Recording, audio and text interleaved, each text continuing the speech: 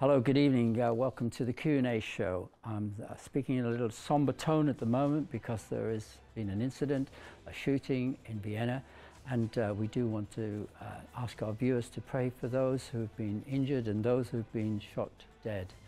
It happened sometime this evening, and it seems that this incident took place near a synagogue. Whether or not it was directly directed at the synagogue or not remains to be seen, but unfortunately people have lost their lives tonight again in what is deemed to be a terrorist incident. So let me just start by saying that, because Revelation TV is always going to be here for live situations, and before we start this program, which is going to be one that's going to be very informative for you as a believer in the Lord, but can't always give the defense of your faith in a way which other people would understand that the Bible is historically and scientifically very plausible, and will help you to help others to understand that there is a God. I want to say welcome to Ellie first of all. Ellie's the lady who actually introduced me to tonight's guest, who's Professor John Lennox, and we'll be meeting him in very short manner. Can I just say, Ellie, well done for bringing this particular gentleman to our screens. Thank you. A little bit about him. So Professor John Lennox, we interviewed him in lockdown, and he's an author as well, so he's written many books, and one of the books we interviewed him about was Where is God in a Coronavirus World? So he's a very well-respected man, and we're very lucky to have him on tonight. Okay, well, we're going to start really with the trailer for the particular film that's going to be coming out, Against the Tide. Let's have a look at this, and then we'll be introducing Professor John Lennox. Why there is something rather than nothing is a huge question today. Belief in God does not really help us. Religion teaches us to be satisfied with not really understanding. I believe the exact opposite. God, far from being a delusion, is real. Religion is a fiction that just is never challenged. I believe that the public need to hear that there is another side. And that's why I'm here too, to have you help me to understand and follow the evidence. I do argue that there is evidence for the existence of an intelligent God behind the universe. Christianity answers the question, who is this God? How do we know that God came here in basically human form? How do we know that? Why don't we meet in the place where it all began?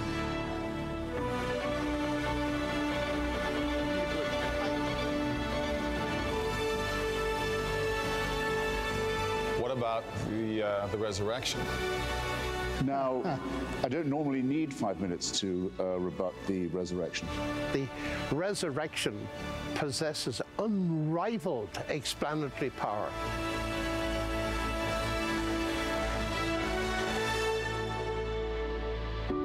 John, I sense that you truly believe this. I'm convinced of it, not simply as a Christian, but as a believing scientist.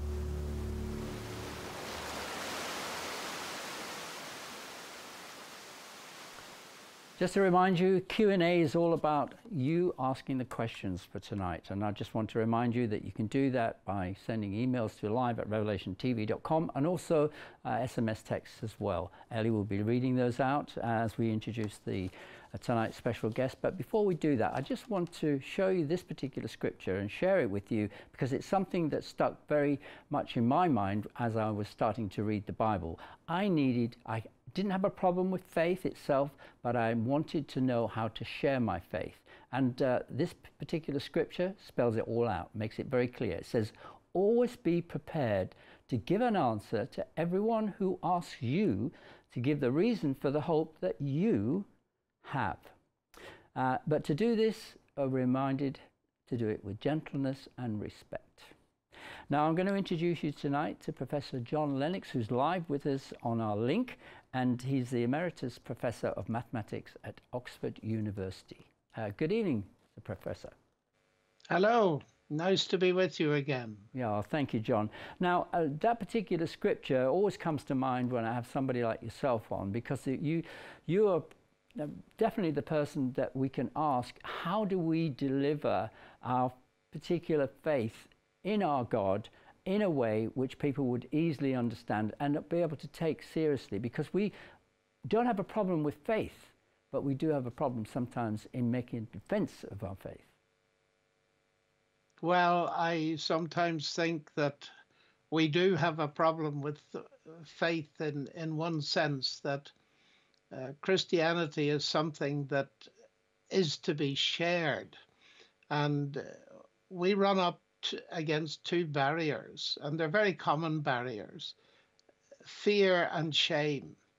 And the background of this particular statement that you read is very interesting, because it is the background of fear. Do not fear them, says Peter. Now, Peter himself was a man who got afraid, and therefore we listen to him carefully as he unpacks something that I have found throughout my life immensely encouraging. And the first major point I'd make about this statement is that it is not talking about the ability to preach or preaching, because the context of it is always be ready to give an answer to anyone who asks you. Now, that's not a preaching context. That is a one-to-one discussion or a small discussion.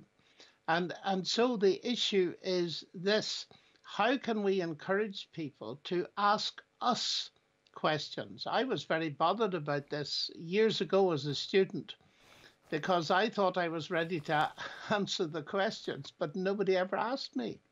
And a younger student put me right on this, and I've never forgotten what he said. He said, well, have you ever thought of asking them? I said, well, no. He said, why? Well, I said, they don't have a hope. He said, try asking them. So the very next time I was traveling on a train down to London, and I noticed the man beside me was reading a scientific textbook, and I asked him, was he a scientist? And he said he was. And he asked me what I was doing, and I said, I'm an undergraduate studying mathematics. And then I took out a New Testament and started reading it, holding it so as he could see it. And of course, curiosity got the better of him after a while. And he said, excuse me, he said, is that a New Testament you're reading? And I said, yes. And I kept on reading. And after a few more minutes, he said, look, he said, I don't want to be rude, but you said you were a mathematician. Why is a mathematician reading the New Testament? And I remembered what my friend had said to me. So I just looked at him. I said, tell me, I said, have you any hope? And he went as white as a sheet. And then he said, I guess we'll all muddle through. And I said, you know, I didn't mean that. My question was, have you any personal hope? And he said, none whatsoever. Well, I said, that's why I'm reading the New Testament.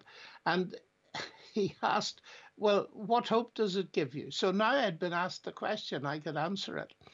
And, you know, I find this so helpful, because many people, they think that we're called upon to be preachers. We're not. We're called upon to be witnesses and ambassadors for Christ. And we have the responsibility to stimulate people enough that they start asking us questions. Now, I can unpack that a great deal more if and when you wish. Right. Well, let me just put it into context of a conversation I had literally just a couple of days ago. I play football with quite a few of the people down here, expats, and one of the guys right at the end of our sort of having a little beer afterwards said to me, Howard, I hear you are a religious man. I understood what he meant, by the way, and he said, I'm a believer, but he waited for everybody else to go. And he said, but my daughter, who's in her 20s, is not. She can't come to terms in believing in God. She said, you know, the Bible isn't historically correct, etc., etc., and from a scientific point of view as well. And I said, well, look, I tell you what, find out, because I was trying to think very quickly how I can actually help to convince this man, to convince his daughter that there is a God and the Bible is credible and also historically correct in many ways, and which we can actually talk about. So I put the question to him: find out from your daughter what it is exactly, and pose, if you like, a question or two as to what it is that she has doubts about in specifics. And so that's how I opened it up, and I was sort of shaking in my shoes a bit that I didn't have to give a defense right there and then. Although I've been a believer since I was 21, which was a few weeks ago. You know, I'm only joking. But seriously, what can we say to people today about looking at the scripture from, say, you know, just historically? People would say Christ was not a historical figure. And some of the early accounts, let's go back to the times of Moses and Abraham and situations like that, or the kings of Israel. What is there that can actually, you could point out to us to help us as individuals to give a good account when we're asked to do so? You're quite right in trying to find out what the specific difficulty is, because these generic questions are very difficult to answer. Yeah. I mean, there are about 10 questions packed in there. But I think to start with, on the historicity of Christ himself, you see, if people deny that, then the denial comes, and forgive me if I said bluntly, because they've never read any ancient history. It is the fact that if you consult the experts on history, you find that by and large, they are completely convinced not only that Jesus existed, but they're convinced that many of the things that are written of him in the New Testament Gospels are accurate. Now, I say that because many of these historians are not Christians. They may even be agnostic or atheist, but the point is they know how to assess history. So someone who comes along to me and says, well, I think Jesus never existed, well, that is, pardon me, sheer ignorance. And that can be settled by reading something serious on the topic. And there's a lot of material, and you'll be aware of it as well as I am, but I think one of the most useful recent books is the one by Peter Williams, Dr. Peter Williams of Tyndale House in Cambridge. Can we trust the Gospels? Because you proceed from the historicity of Jesus to discovering that the Gospel writers, and in particular Luke, who claims to be a historian and dates his Gospel and tells you who was on the throne and all this kind of stuff, you can check many checkable things in terms of parallel archaeological findings. And Luke has been shown to be correct on virtually everything that's checkable. And many very leading ancient historians have come to the conclusion that he is one of the most impressive historians from the ancient world.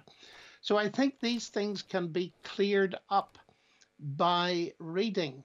But what I find often is the case, and not necessarily with your friend, but these questions are raised by people that do not necessarily want to engage with them, because that's right. If someone asked me that question, I said, have you read X, Y, and Z?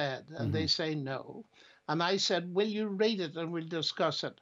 Very often they say, oh, that's not my problem. Well, tell me what your problem is. And there are people with genuine questions about history. We need to answer those questions. But questioners are much more complicated than their questions. And we need to find out exactly where they're coming from. That's why when I hear questions like this, where a friend of a friend has asked a certain question, I say, look, I don't know these people, and everyone is different. And I think one of the things that Peter's telling us here is, the subtext for me is that if you want to get people to ask you questions, you need to ask them questions, not questions necessarily about biblical things or spiritual things. But the way to get to know people, especially if you haven't met them before, is to ask them questions about their interests, about their families, about their background, about what makes them tick. And that will mean when they eventually ask you a question, and you might have to wait a while for that to happen, then you can take that seriously and give an answer. Now, it may be nothing to do with Christianity, but you'll get to know them as a friend, and you'll get to know what is going on in their lives and in their minds. And it's when you know a bit more about that that you can answer these questions with much more accuracy. Yeah. Now, the questions are starting to come in from our viewers, but I just wanted to say, in that particular trailer that we saw, there was a mention there by, was it Christopher Hitchens? Because obviously the late Christopher Hitchens, yes, because he actually was a little bit arrogant there and saying, well, he wouldn't need more than 5 minutes to talk about the resurrection or dispute the resurrection of Christ, you know. So those sort of things. I actually had Christopher Hitchens when we first launched Revelation TV writing to us. I didn't know who he was, to be honest, at that time, but it didn't take him long actually for that to come to the surface. But I was at least privileged to be able to argue a few points with him. We've got some emails coming in, Ellie? We do indeed.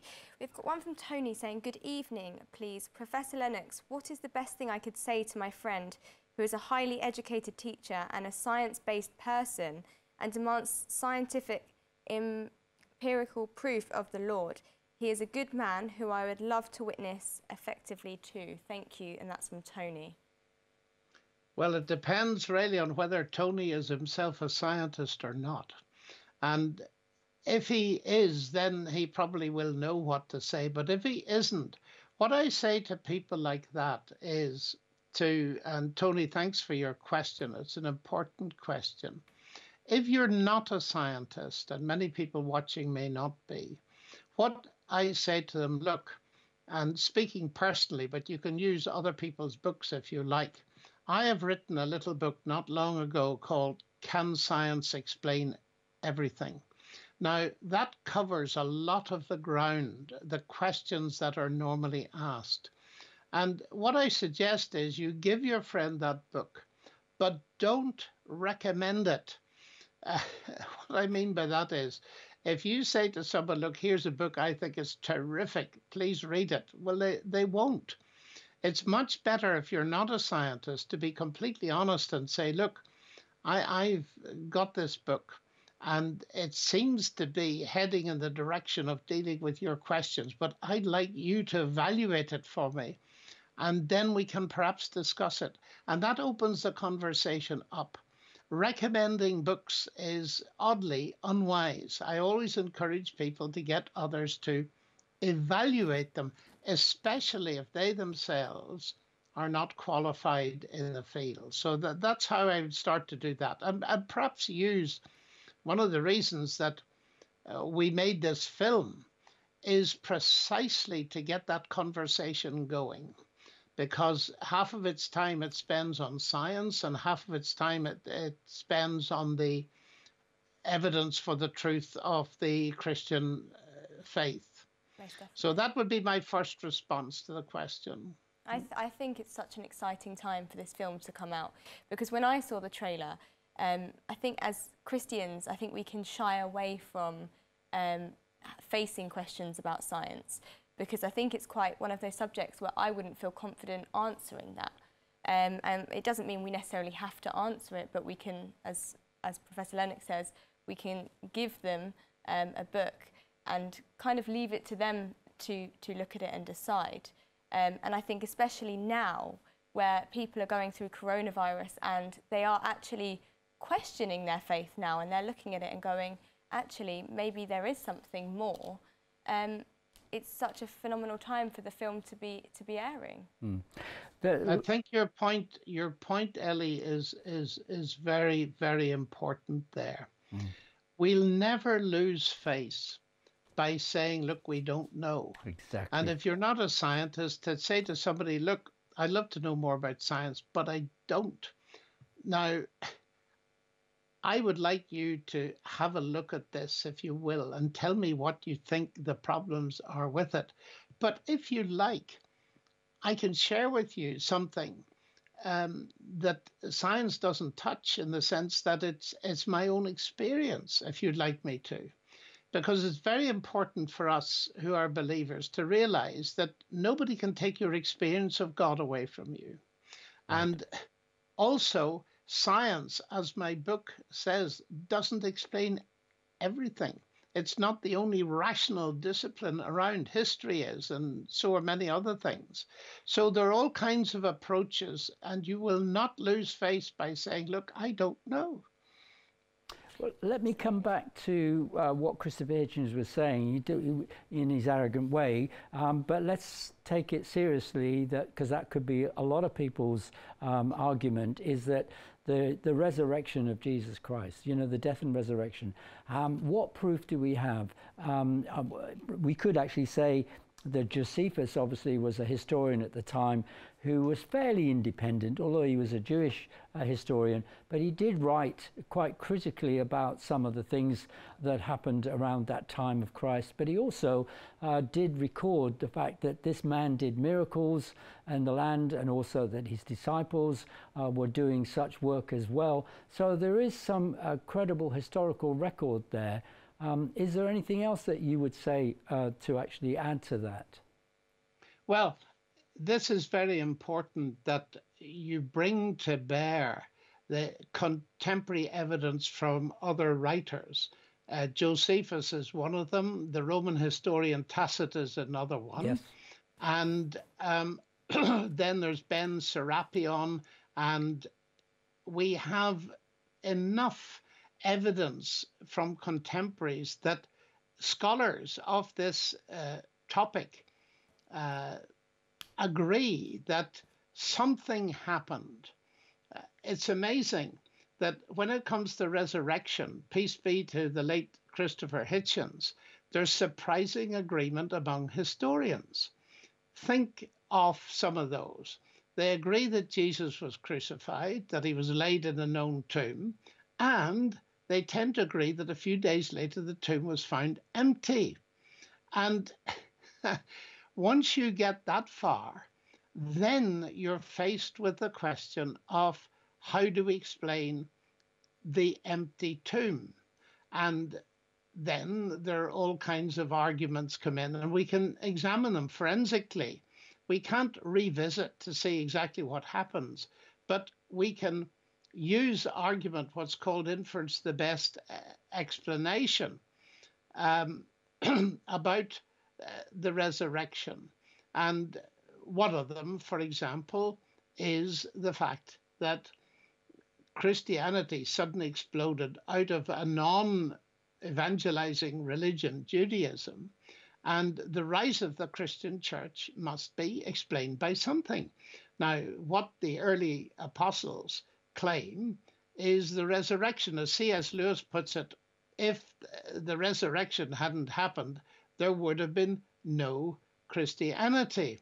And then people argue various things. They say, oh, well, maybe the disciples removed the body. Well, think about that. Here were people that went out to preach that Jesus rose from the dead, lived lives of very impressive truthfulness, honesty, and integrity. How could they have done that if they knew that they had simply perpetuated a lie? And so it goes on. And there are many different avenues of approach to this. One of the very interesting things about the resurrection is some people who have seen that it is the central claim of the Christian faith and have decided, right, they're going to prove the resurrection didn't happen and so destroy the Christian faith. They have ended up becoming Christians themselves. Mm-hmm. Or finally, there are many other things, but people say, oh, well, the appearance was a hallucination. But experts in psychology point out that we tend to hallucinate about things that we are expecting. And none of the disciples were expecting a resurrection. And of course, hallucination doesn't explain an empty tomb. We're dealing here, I believe, that with factual reality. And the reason I'm confident about this is I spent my life exposing my faith in Christ to its opposite, like Christopher Hitchens and Richard Dawkins. And the more I encounter their kind of objections, the more convinced I am that their arguments simply do not work. And no naturalistic explanation works for the resurrection. And so I stand firm by it, but you need to do it for yourself. You need to read the evidence for yourself. Right, before we go to our next question, let me just reiterate there something you spoke about or mentioned, is the fact that the apostles would not have laid down their lives willingly for a lie. That's the whole thing, and nearly every one of them, by all accounts, lost their life in a most horrendous way as well. So they actually would not have done that, as you say, for a lie. But lots of other things and questions coming in. Yes, we've got one from Dave here, and it says, "Hi folk, very interesting subject. I have 2 questions for Professor Lennox. A, what does John think the reason would be why people like Richard Dawkins does not believe in God? And B, would disbelievers still have come about if God had not sent everyone from Babylon, allowing them to start other beliefs?" I'm not sure that I understand the second, but let me take the first question. I cannot see inside the mind and heart of Richard Dawkins, and therefore I can't second guess what the problem is. What I would risk saying is, his arguments seem to me to be increasingly incoherent, particularly in his book, The God Delusion. So the problem can't be reason. And perhaps, I do not know, that he had a very negative experience with some Christians earlier in his life, or some version of Christianity. I just do not know. There are so many reasons that highly intelligent people reject the Christian faith, but it hasn't always to do with reason and logic. So what was the second question? Just going back to it, it says, would disbelievers still have come about if God had not sent everyone from Babylon, allowing them to start other beliefs? I don't get that one either, but I'm just wondering, Babylon the Great or Babylon the I think city? I understand what they mean. How would we know an answer to that? You see, the development of all kinds of beliefs certainly may well have come about through a scattering of the nations, as described in Genesis 11. But we can't second guess. Remember, that scattering came about because people were rebelling against God. The development of other religions had already started, and ancient Babel was at the heart of it. So I'm not sure where we're going with this question, really. You got other questions there? Yes, I do. I have another one here from Ian. It says, "Hello, does Mr. Lennox believe that Dawkins will ever become a believer?" And that's from Ian. Well, how would I be able to answer that?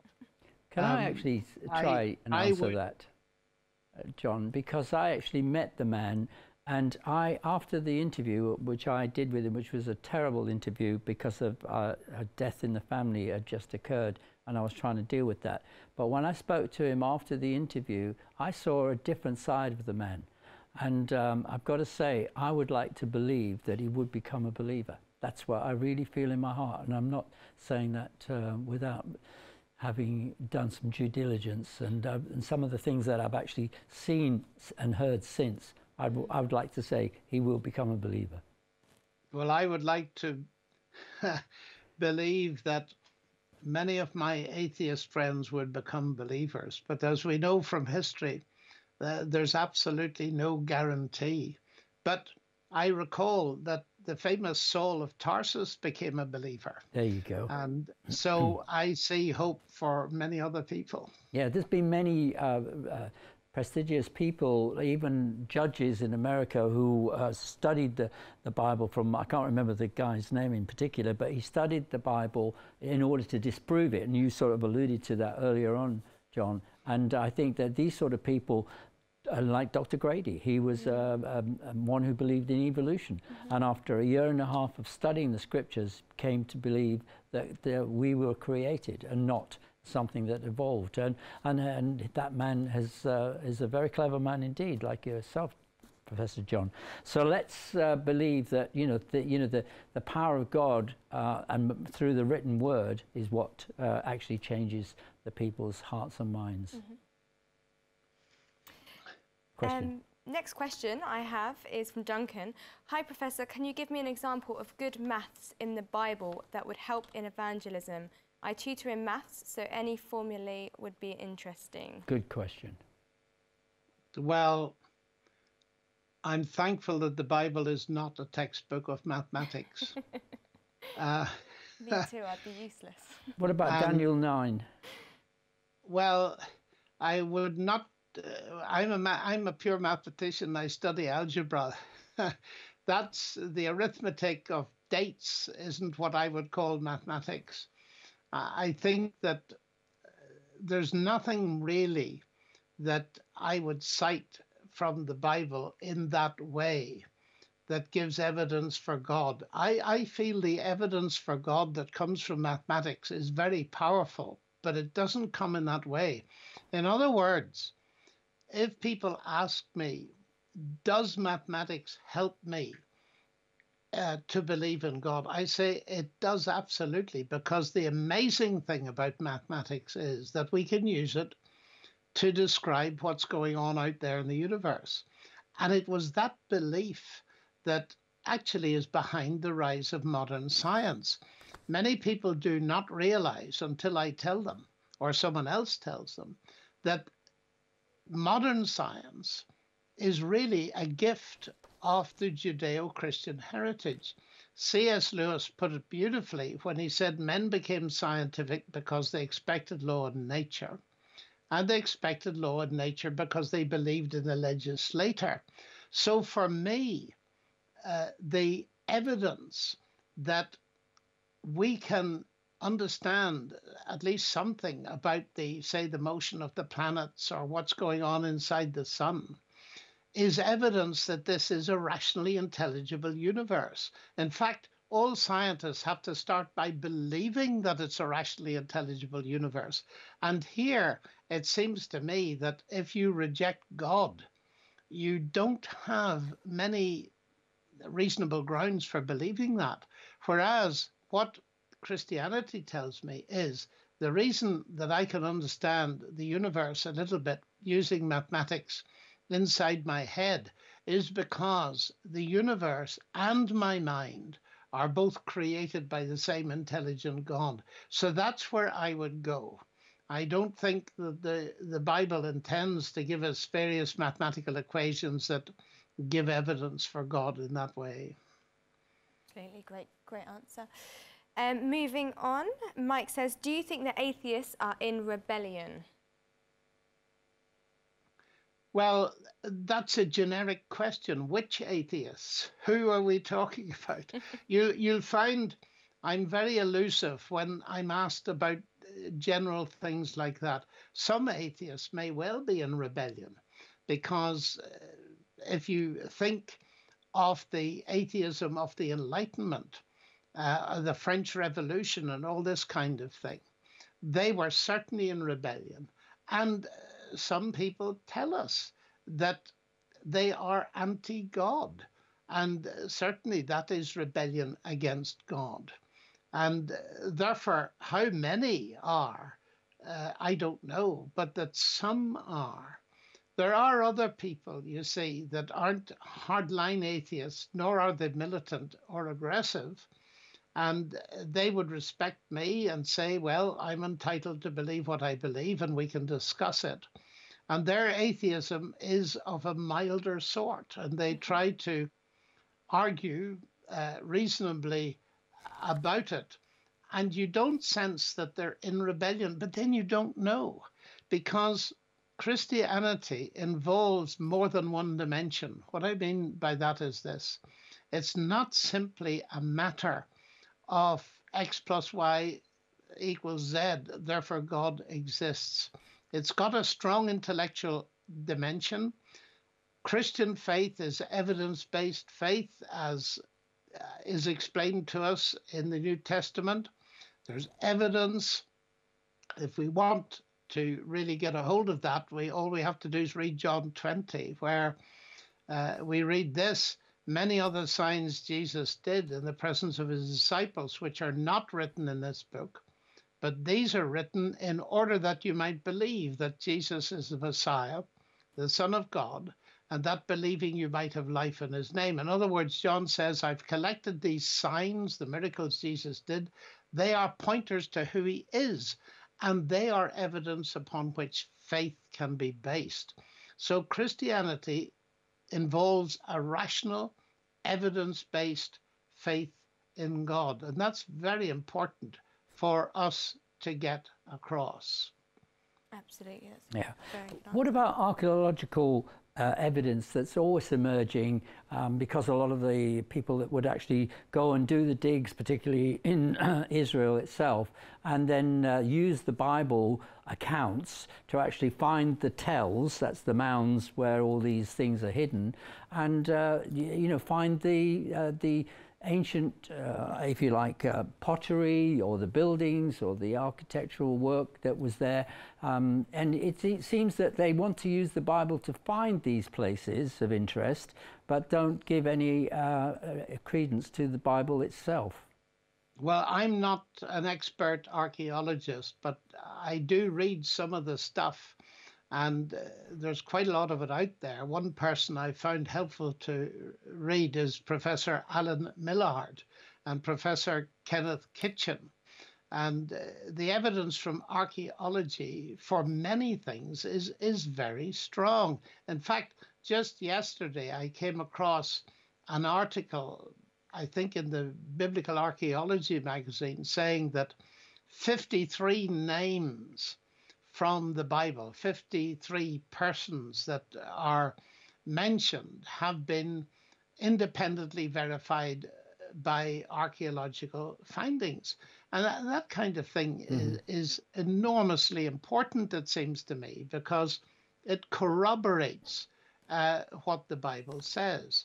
One example that I remember from years back is that for a long time, people said that the book of Daniel was inaccurate historically because it mentioned King Belshazzar.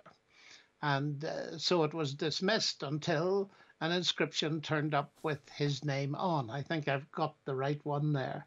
And again, there has been confirmation. But then I'm not an expert. You need to turn to ancient historians on this kind of question. Yeah. You remind me actually there, John, of when I went to visit the British Museum. I was fascinated with all of the archaeological findings that they brought into that particular museum, and particularly when it talks about in the Bible Nineveh, because that wasn't something that was discovered for maybe like until about 200 years ago. Bible critics always used to say, well, where's this great city that's talked about, that Nineveh, that Jonah went to visit? And we've now got many cuneiform tablets, and a lot of the things that were found in Nineveh themselves gave credence again to some of the characters and also the events that happened as mentioned in the Bible, as it being, valid. And I was looking up about the Rosetta Stone tonight as well. That was something where this particular French man actually was able to work out what the hieroglyphics were actually meaning, what the different signs like the bird and etc., what they all stood for. And he was the one who was able to bring the encoding, or to give, if you like, a modern day language and terms to use for those particular findings. Again, all of this, and some of them have direct bearing to Scripture as well. Well, this is a very good argument for encouraging intelligent young Christians to get into some of these fields. and make a contribution to them. Yeah.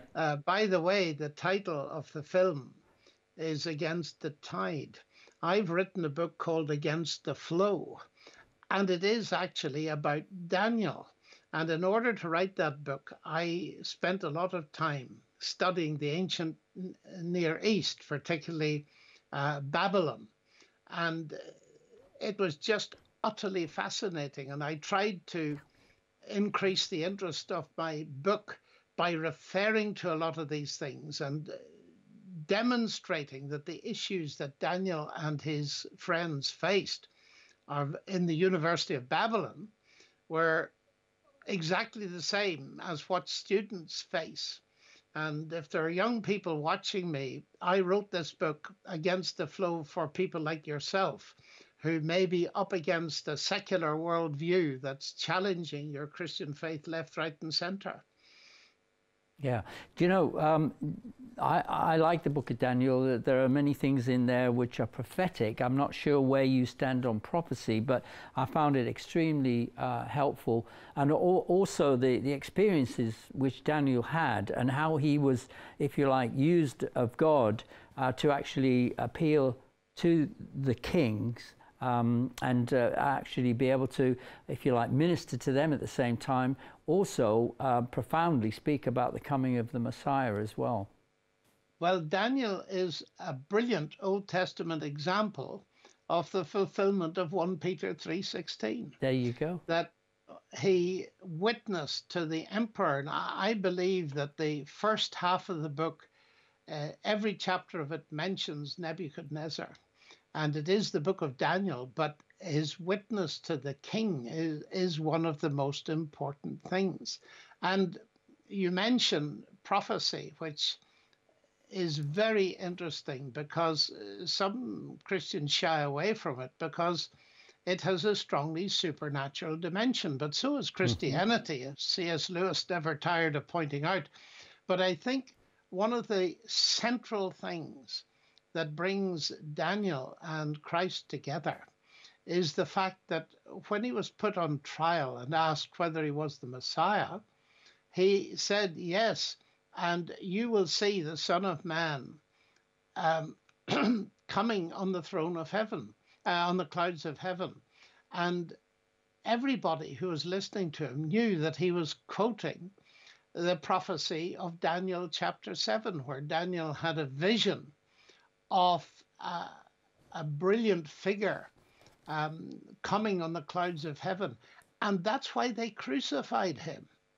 And I'm not remotely ashamed, therefore, of staking my claim that I believe that Daniel was looking down through the tunnel of the centuries and seeing an event that is yet to happen. And I have dealt with all that in my book. So, in answer to your question, if you want to know where I stand in prophecy, read my book. Right. Well, it was prophecy for me that actually was the most appealing. I read the scripture as the book on my own, and it took me 2.25 years to read it. And when I came across Daniel, I just was, I was going to say I freaked out.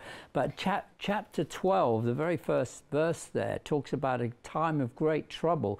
And again, this is reiterated by Christ in Matthew 24 and Luke 21, that this time that the world would experience, which had never happened before, or nor will it happen again to the same extent, actually points to the time, as you know, when Christ will actually come again and take up his rightful place in the kingdom of God, which is mentioned in Daniel 2, chapter 44. So, you know, prophecy is so important. I'm so pleased that you've actually borne witness to that as well, because that's something that might appeal to other people, because me, as a man, maybe not as a woman, in the sense that females might look at Christ and be in awe of him, whereas for me it was the prophetic from Genesis chapter 3 verse 16 all the way through to Revelation that really interested me. Anyway, yes, yeah. Well, if you think of 1 Peter, go back to the statement you read. Give a reason for the hope that is within us. What is the Christian hope? From the very first days, it was the ultimate hope was that Jesus would return. Amen. And publicly, he said to his judges that he would return. And privately to his disciples, he said, I go away, but I will come again to receive you to myself. So this is the Christian hope. And it seems to me to be very important to spell it out. It is, of course, manifestly supernatural, but so is the incarnation and the resurrection and the miracles Jesus did. Brilliant. I just want to read some more emails because we've got loads coming in. Howard began the programme tonight with the news of the tragic killings that happened this evening in Vienna. How would Professor Lennox say to people who ask the question, why does God allow such tragedy to happen? That's the hard question. And it's the reason why I wrote my book, Where is God in a Coronavirus World? All of us, whatever our worldview, find pain and suffering very difficult to cope with. And what I say to people is this: before we judge the biblical view of this, we need to listen to it. And what the Bible tells us is there's a fatal flaw at the heart of human beings. Now, we haven't time tonight to go into the details, but if you have a look at my little book, Where is God in a Coronavirus World, you learn what I think about that. And the amazing thing about God's dealing with humans is that he doesn't turn us into robots. People often say, look, why couldn't God have made a universe in which events like the one tonight never happened? And why couldn't he have made creatures that never do things like that? Well, the answer to that is, of course he could. But you wouldn't be in a world like that. Animals cannot sin, and robots cannot sin. They simply do what they're programmed to do. But the magnificent gift that God has given us as human beings made in his image is he hasn't programmed us as robots. He's given us a genuine dimension of responsibility and freedom. And in order to have that, you've got to be able to choose yes or no. And what we see in the world is the evil that has come about because people choose to use your phrase, rebel against God. Now, the big question that raises is, has God done anything about that to rescue people that have got into the mess? And that's where the cross and resurrection come into their own. But let me just say that this is not a simple question. There are no simplistic answers. But I have made an effort in my little book to give you the beginnings of an answer. But if you want to listen to something, may I just suggest you Google my name and New Zealand, and you'll find my response to the earthquake that happened in 2011, meeting people who had suffered loss of their loved ones in that catastrophe when there was an earthquake. And there I also deal with the problem of moral evil, which is evident on the streets of Vienna tonight. But the Christian message has got hope to offer to all of us because it believes in the resurrection, not only of Jesus, but of those that trust Christ. And therefore we've got something that transcends death. Atheism has nothing to put alongside that. It is a hopeless worldview, a hopeless faith. Can I just add that really, you know, one of the things that for me is that the scriptures give clarity on this, because it says that the unrighteous will do the things and act more wickedly, particularly in the latter days. Christ said, because of the increase in lawlessness, the love of many will cool off because we become afraid to, if you like, to go out there into the crowds. But you know, Jesus talks also about a time, the future of this new heaven and new earth. In Revelation chapter 21, no more pain, no more suffering. All the things which this world goes through right now will be gone forever when this day arrives, which is when Christ's return. So it's not something that God wants, and in fact he gave us the free will and choice, and we're reaping what we've sown over thousands of years. And I just know that our days are numbered in that sense.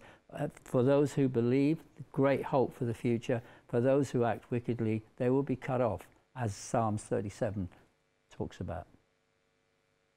Yeah, I think I just want to say to Professor Lennox, if he can just say a couple of things to perhaps younger people, because for me, as soon as I saw this trailer, I was so excited. I was sending it to absolutely everyone, because that is something I really struggle with. You know, when it comes to science, I'm a bit, you know, iffy. But there is a lot of young people out there at the moment that do believe in, you know, the scientists who are atheists. And I don't think Professor Lennox's side is heard enough, and you know, the Christianity side. So I think it would be great if you could just speak to the, perhaps all generations, but especially the younger generations, and as you mentioned, the young scientists, to really encourage them to watch this film. Well, one of the key questions, I think, is this, and it's where many people get hung up.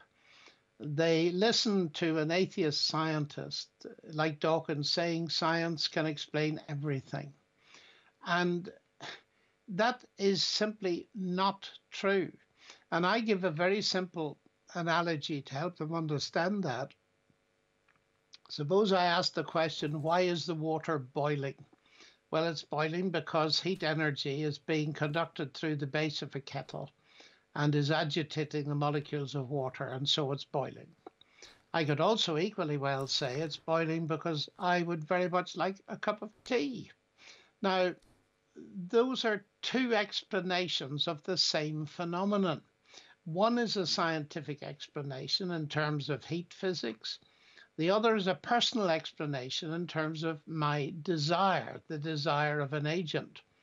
The two explanations do not conflict, they do not compete, they complement. And if we raise that to the level of the universe, I often put it this way.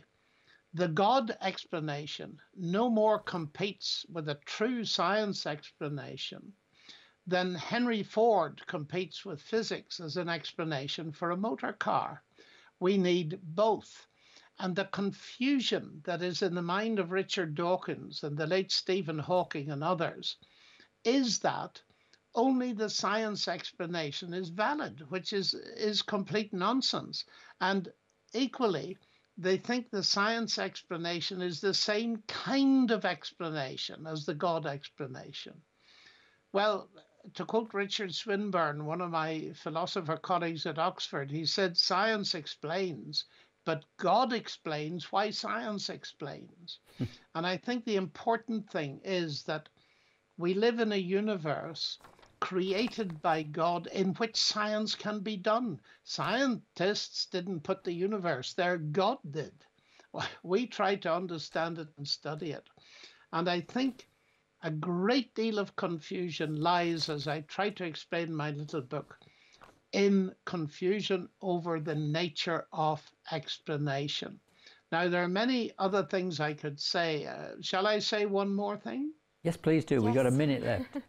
Okay, well, the other thing is there's very great confusion about the nature of faith, because the new atheists, led by Dawkins, have redefined faith to be a religious term, which means believing where there's no evidence. Now, that is dangerously wrong.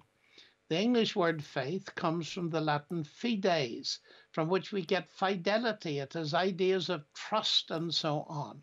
Now, I've explained earlier that the faith that Christianity tells us to develop is evidence-based. We trust in Christ for reasons. But